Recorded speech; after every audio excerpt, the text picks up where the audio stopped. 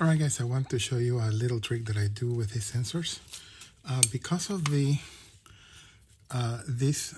where I'm going to put it right here, right? And because of this being a curve on the wall, what I do is I take some of the edges off of that. So I do this, you know, like with this motion for the corners. So I take some of the corner off, okay, using a file. And as you can see, took the corner off. So I'm making it more round. So I check with this, all right? I check with this to make sure that it's matching. And now it's no longer separated from the wall. So that's just a little trick to make sure that the sensor, which is about the middle here of this face, comes closer to the edge. I can actually go deeper than that if I wanted to. Okay, so this is the way you do it. Rounding it, okay, to make it. See, I went a little bit deeper. So this actually increases the signal strength on the sensor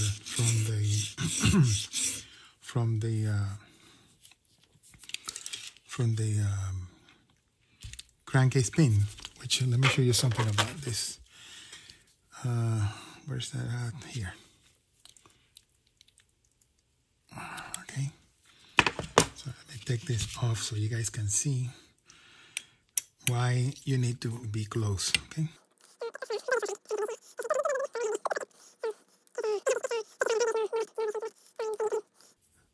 Okay, so, all right, so let me take this off. Okay, all right, so here's, as you can see, the pin on this is there, right?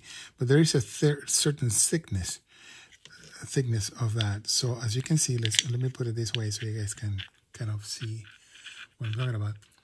No matter how much you put it, the pin is actually passing like on the edge, on the corner here of that, as you can see. So the closer you go to the wall, which is actually oriented this way, you know, so that's here. Here's where it's actually happening, right? So when I try to go and install that, you want to come all the way to that side, right? And to make it even easier, if I round this edge here, I make it closer, see? And the sensor's actually deep here, so it's not a problem. You're not gonna break it when you round this edge. So you do that, and you make it more likely to have a good signal for that. That's just a little trick. It actually works without doing that, but you know, I'm an engineer, and since I know the things, I actually, you know, do those things. So I just wanted to show you guys how, you know, you can increase the signal level for the sensor to work. So that's how you do it, all right? All right, another thing that I wanted to show you was that this is what I do, okay? I extend this thing the longest possible. So as you can see here, now it's this much out, right? So now is when I press this here and make it flat. See that? I still have some play here, so I go like this, push it, make sure it's all the way down. See that? And that's when I tighten. Right there, that's when I tighten the screws here, which are the ones for the height. So that by doing that, I know that the sensor is fully down into the floor of the backplate. This here. It's all the way down to this area, okay? And now what I do is, because I have that already down, I'm going to push it, because don't forget, this side needs to be as close as to the edge as possible. So you bring the, let me put the screws first. Okay. Oh, here it was. Here, this is the other one. Okay. So what you want to do is you want to put these screws in place, okay, and leave them a little bit loose so you can slide the plate on the slots, okay. And so you do that, go in and then out. Right, so now we have this plate that can move, as you can see how it moves. So you want to do now is go all the way into that side here, and that's where you tighten these screws, for the back plate. And that's how you do it.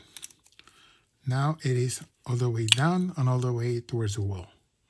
Full down and full towards the wall. And that does it.